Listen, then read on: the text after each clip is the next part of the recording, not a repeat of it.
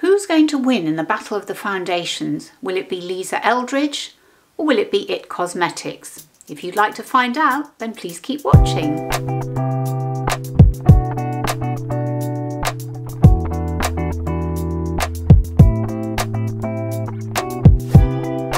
Hello, Des here, and thank you so much for joining me for this battle of the foundations. In the red corner we've got Lisa Eldridge's Seamless Skin Foundation, and in the blue corner we've got IT Cosmetics Your Skin But Better Foundation. Now which one will be right or best for my over 50 mature skin? So before we get into the difference between the two foundations and the similarities, let me just show you what skin we're talking about here. So I'm actually 67 years old. I don't think my skin's too bad for my age. It's wrinkly, it's aging, but it's normal, or at least it's normal until my skin hits some fragrance, which it seems to have done quite recently because I've just started to get a little bit of a dry patch above this eye, and that is a telltale sign that my skin has touched fragrance. And I know why. It's because sometimes trying to find really, really lovely bath oil or shower gel that doesn't have fragrance in, they just look so medicinal. So I just thought recently, oh, do you know what, it won't be long on my skin, I'll just be having a shower or a bath, I'll get some of that fantastic L'Occitane en Provence shower gel, and I think I'm probably not washing it off properly, but anyway, that's fine. So I'm going to come close right now and show you what issues we're dealing with my mature skin. So if you look closely, I hope you can see I've got some red veins, and actually something weird, a little red thing has just popped up here. I don't know what that's about. I mean, there is some discoloration, but it's not terrible. I have these lovely brown lesions which are sun damage, but they're just different kind of sun damage. I've got lines, I've got 11s, let me move my hair out of the way, I've got eye bags, I've got discoloration under my eyes, I've got some moles, I've got lots of dents and more lines under here, and oh look, you can see my moustache, a bit of redness under my nose. So that gives you an idea of the sort of skin we're dealing with here. Now you may have noticed I've got my eye makeup on, so I've got eyeshadow, mascara, and I've done my eyebrows as well, but that is it. The rest of my skin is completely empty or devoid of any foundation or concealer or anything. So this is me au naturel. So before we get into actually applying the foundation, let me tell you what I'm going to do. I'm going to tell you about the foundations, each of them, the similarities, the differences, the types of marketing, and then I'm going to apply one side of my face with the IT Cosmetics and one side of my face with the Lisa Eldridge. And I'm going to do a wear test, so I'll come back in a few hours and then at the end of the day or at the end of the evening, and then we'll see how we've got on. So firstly, you're probably wondering, why have I chosen these two foundations? Well, if I'm perfectly honest, it's because I've got them both in my collection and they are both high-end, although the Lisa Eldridge is more expensive. They're obviously aimed at the same type of market, so I thought it'd be worth comparing and contrasting the two. Actually, I'll tell you another reason as well. Going back to the fragrance issue, trying to find a high-end foundation that doesn't have fragrance in it is a bit difficult. So one of the foundations I looked at was the Dior, which Kimberly of Pretty Over 50 had recommended, and I thought, oh, that'd be really, really good. And I actually went online to buy it, actually bought it, and without looking at the ingredients. And then afterwards, just a few minutes later, I looked at the ingredients and went, oh my lord, it's got perfume in it.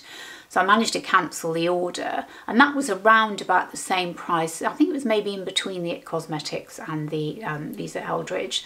So it just goes to show, when you are allergic to fragrance, as I am, you really need to check the ingredients, because I honestly didn't think that foundation would have fragrance in it. So there you go. So the Lisa Eldridge is cruelty-free and vegan, and the IT Cosmetics is cruelty-free but not necessarily vegan, and you'd need to check each individual foundation to find out whether it is in fact vegan. The Lisa Eldridge retails for £44 for 30ml or 1 fluid ounce in the UK, and IT Cosmetics retails for £32.50 for 30ml and 1 fluid ounce. Now, how to find the right shade? So on Lisa Eldridge's site, so actually going back, when I bought the Lisa Eldridge foundation, I was able to buy the little cards in advance. This was a kind of pre-sale thing that you could do if you wanted to check what shade you were. So I was able to do that. I don't think the cards are available anymore. So what you have to do is you just have to go on the site and check out the descriptions. Now I have a video about that, and I'll link that up in the corner for you. It was very interesting. Some of my subscribers and watchers disagreed with me about the shade that I had chosen, which was shade 14. However, I think it's really difficult to find the right shade for your face and for your neck, because actually when I went into the store to actually buy the foundation, the makeup artist who served me, she said that my neck was a different colour from my face, which it probably is. I think it is yellower, is what she said.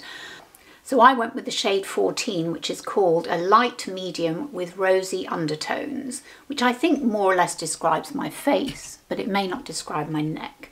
And actually, I do think that in the summer, if I continue to enjoy wearing this foundation, I might look for another colour, maybe a 15, which has more yellow in it, because if I am in the sun a bit, then I do tend to go a little bit darker, and a more yellowy tone might suit me. But I mean, I am a cool toned person. I don't wear orange or yellow, so I think that kind of says that I'm more rosy. So for IT Cosmetics, I chose a 34 medium cool. Now there is a shade finder on their website. It's a tool, and you can try on virtually the different shades. Now I didn't use that because I'd used IT Cosmetics CC cream before, and I think I had the same type of shade in that, so I just used that as a basis for choosing this particular shade.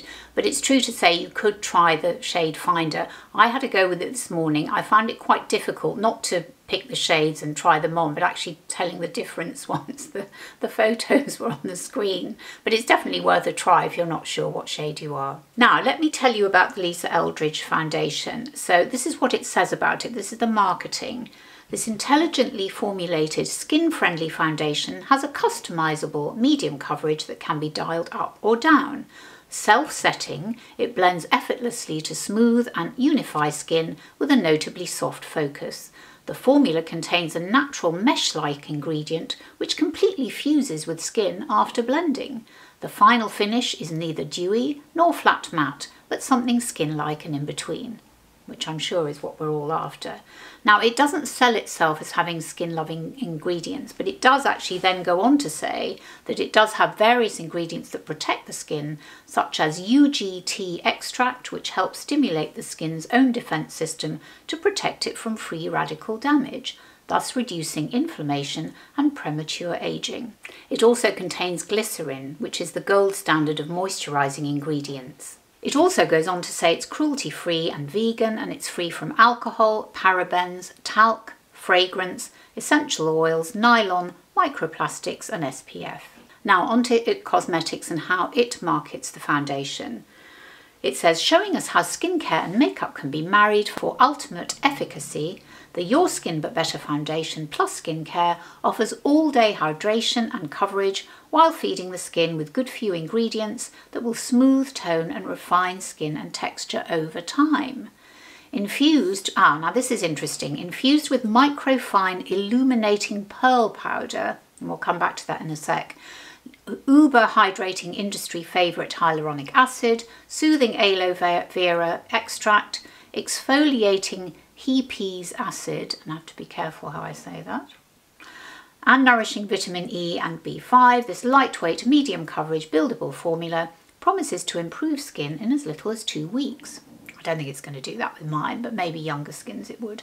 All the while blurring imperfections, minimising the look of pores and lending an enviable glow. Okay, so this one, the IT Cosmetics mentions the word glow, which the Lisa Eldridge doesn't. I just wanted to say something about pearl powder. One of the reviewers said that she thought she could detect glitter in the foundation and she thought it must come from the pearl powder, but actually pearl powder shouldn't, as far as my research is concerned, and I looked it up on Healthline, it shouldn't be doing that. It's actually ground, it's real pearls ground into a texture like corn flour, and it then has some very apparently skin-loving properties like amino acids, minerals including magnesium and potassium, and high levels of calcium. The similarities are that both start their ingredients with water and dimethicone. Both suggest application with a brush, which I'm not going to be doing today because it's not a brush that I've got. They both suggest using a very flat brush, and both are marketed as medium coverage foundations. So without further ado, let me start applying them. So we'll start with the Lisa Eldridge, and here it is. It's this bottle here. Now there's been some controversy about this bottle because you can only lie it flat unless you keep it in the box. It's got this little dent here, which means you can lie it flat and it won't move around, but you can't stand it upside down because it's got a pointy end. But I don't mind. So we're going to apply the Lisa Eldridge on my right side and the It Cosmetics on my left side. So here's the lovely Lisa Eldridge bottle. Let me come a bit closer. It's beautiful glass, very heavy. You have to lie it on its side because it's got a pointy end, so you can't lie it, or you can't stand it up rather, but that's okay. I don't mind that because I put my foundations in a drawer at the moment anyway. So we'll put a couple of pumps onto my right hand so I don't forget which side is which. It's not really runny, you can see it staying put on my hand. Let me get my mirror. Right, let me come a bit closer and I'm going to see if I can apply it. I'm actually applying it with my left hand. I'm not sure this was the best idea really, but never mind. It's because I want to be able to see, and I want you to be able to see how I'm applying it. What I am going to do afterwards is I'm going to just pat it with a dampened sponge just to set it, but I don't like using a brush really. I'm not terribly keen on using brushes for foundation. So we're going to try, and actually I haven't used a huge amount. Maybe I've, let me just get my mirror again and just check. Seems to be going on very well with not very much, which is amazing. Now, actually, what I haven't told you is in terms of skincare, I have got on at the moment, I've got my SPF, which is my Beauty Pie, which is my absolute gold standard. I am going to be doing a Beauty Pie review in the near future. So very keen on the SPF that I use of theirs, and I've mixed it with my vitamin C powder, which I also have been using for a while. I don't know whether it's any different from using another form of vitamin C, but it's very easy to, you just kind of put a couple of pumps of this powder into your SPF, that's what I do anyway, and then put it on. I don't use a moisturiser as well. I don't find I need one. My skin is quite normal. Oh look, I've got a lovely zit coming here. Even at my age, I'm still getting zits. How nice. Never mind. We'll just cover that up. I must say, it's going on beautifully smoothly. It really is. And let me just put a bit more around my nose. There we are. So I think that's about as halfway as we can go, really. Right, I've had a good look in my magnifying mirror, and I have to say I've still got some product left on my hand. So I'll save that and I will compare it now to the It Cosmetics, which we're going to put on this side. So here's the It Cosmetics bottle, and it is a glass bottle as well. It's a different shape, but it's the same amount of product in the bottle. It's not quite as beautiful looking as the Lisa Eldridge, and it is cheaper. So let's give that a shake. Now what I'm going to do, I think I'll pop it next to the Lisa Eldridge on the same hand, because then you can see the shade difference. Yeah, now that is more liquidy. And this is my favourite word when it comes to foundations, it's a bit more biscuity and it's cooler. I hope you can see the difference there, and it's runnier as well, that's for sure. So let us now apply. Oh yeah, it's much runnier as soon as you put it on the skin. And let me come close again. Yeah, it goes on much more easily in terms of it being runny. Its consistency is very, very different.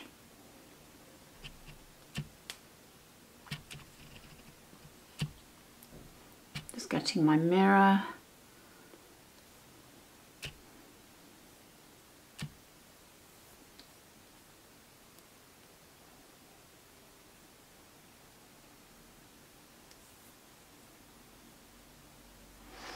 It's looking a bit darker to me as I look in my mirror here,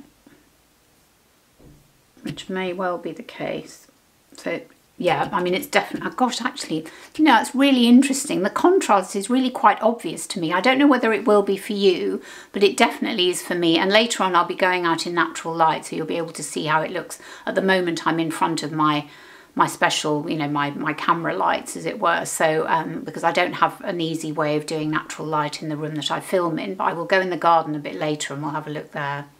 Okay, there you have it. Now, I really didn't think that I'd be able to see such a difference in shade between the Lisa Eldridge and the IT Cosmetics, because the IT Cosmetics is so much darker. It's quite amazing. I never really noticed it before, but there you go. Anyway, hopefully nobody will notice when I go out later. I don't know whether I really need to, but I think I just will do a bit of setting with my damp beauty sponge. So I'm just going to dampen it a bit, and then we'll just set it. I mean, apart from the colour, I think they both look pretty good. Let me just set it and then I'll come closer. And then we'll see how we go. Let me look. Okay, we're all set, and this is what it's looking like at the moment. So here is the IT Cosmetics. Doesn't look like it's setting into fine lines. And here is the Lisa Eldridge. Also looking okay, I would say. Now, how they compare to my neck in terms of colour, that would be interesting to note. I can't really see on camera at the moment, but I guess when I play it back I might be able to see. So I'll come back a bit later. I'm going to finish my makeup, but I'm not going to put any powder on so that we get a proper test of each foundations and see how they've worked out throughout the day. So I'll see you a bit later. So here we are in a 4-hour check-in. I'm trying to face the daylight. The weather is horrendous and it's just about to start raining. But let's just have a quick peek. It's all looking okay to me. Yeah, pretty good. Pretty good. I'll see you a bit later. So here we are at the 8-hour check-in. I've got my toweling robe on because I'm just about to get ready to go out this evening. So I think this is looking pretty good. I'm going to go to the party like this. I'm not going to put any powder or any extra things on the top of my foundation. I'm just going to leave my foundation and concealer as they are. And I will just tidy up my eyelids and maybe do something to the lipstick, and that's it. So I think that's looking pretty good for 8 hours. But what I will do is I will come back, if I'm still able to, at the end of the evening and show you how it's fared. Okay, so it's 12 hours in and this is the state of the makeup. I mean, to be honest, I've had a few glasses of wine, so I probably can't see terribly well, but perhaps all will be revealed when I look at this footage tomorrow. But from what honestly, I'm not drunk, I promise you. I had 2 glasses of red wine and a tiny bit of champagne. So I do think this is looking pretty good. Now, so what I did was, after I last filmed, I put a very thin veil of beautiful Hourglass Ambient finishing powder on my skin, and I touched up a few little zits with some Laura Mercier Secret Camouflage. So I think that is looking pretty good. But anyway, all will be revealed, or at least we'll have a roundup of what we think about everything tomorrow morning. So I will see you then. So here we are, the morning after the night before, all bright-eyed and bushy-tailed. And this morning I've decided to put the foundations on again. So I have the IT on this side and I have the Lisa on that side. This time I've powdered, I've concealed, I've put some blusher on, lipstick, and done my eyes as well. And I think the result is as follows. The Lisa Eldridge just edges it over IT Cosmetics in terms of long wear and coverage. But they are 2 quite different consistencies, even though they do have similar ingredients. So the IT Cosmetics is, as you saw earlier, the IT Cosmetics is runnier so it's sheerer and maybe needs more application if you want more coverage, whereas the Lisa Eldridge, you really actually don't need that much. As long as you've got some decent slip on your skin to put the foundation over, I think the Lisa Eldridge has better coverage. But let's just show you again. So I'm coming in close. I've only just applied it about half an hour ago. So this is the It, and this is the Lisa. It's hard to say. What I probably should have done is I should have put the It this side this morning and the Lisa that side. So I really hope this video has given you some idea of the kind of coverage and longevity you can expect from both of these foundations. I really hope this video has been helpful to you. You found it useful in some way. You've enjoyed watching me test out these two foundations on my mature over 50 skin. If you have enjoyed it, I'd really be grateful if you'd consider giving it a good thumbs up, and better yet, subscribing to the channel, because it really helps YouTube's algorithm put my video in front of other over 50-year-old women who might find the content useful. And thanks again so much for watching, and I'll see you on the next one. Bye.